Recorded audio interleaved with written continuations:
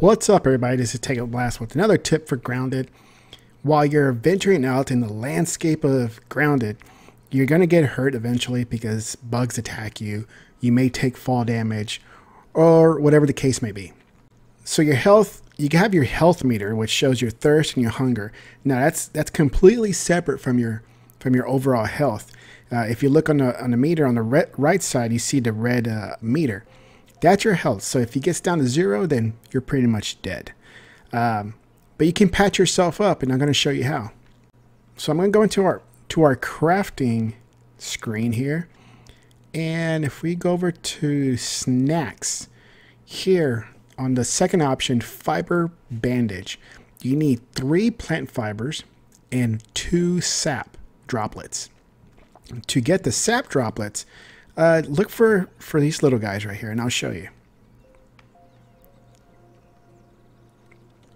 These little brown blobs, and they're usually hanging off of little tree branches or on the floor. I'll just pick whatever I can find right here.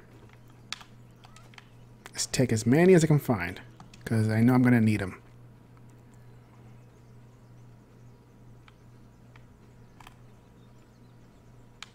And I think that's it for this little branch. So let's go over here. Let's go back to a safe place.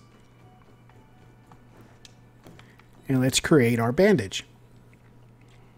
So now I have enough, so I'll go ahead and craft it.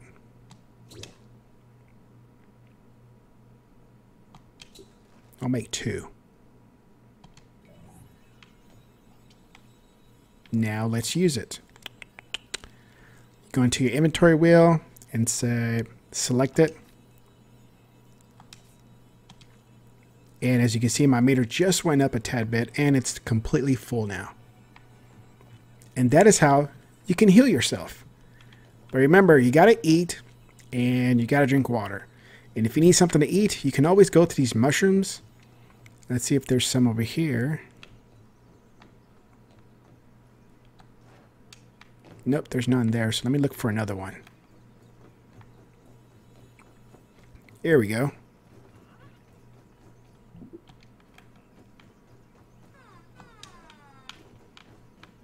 So you want these little mushrooms here. This is food. You can eat those. Get as many as you can.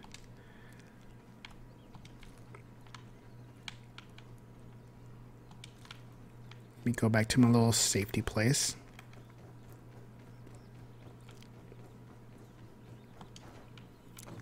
And if you go back to your wheel, and I have mushrooms right here. I'm not picky.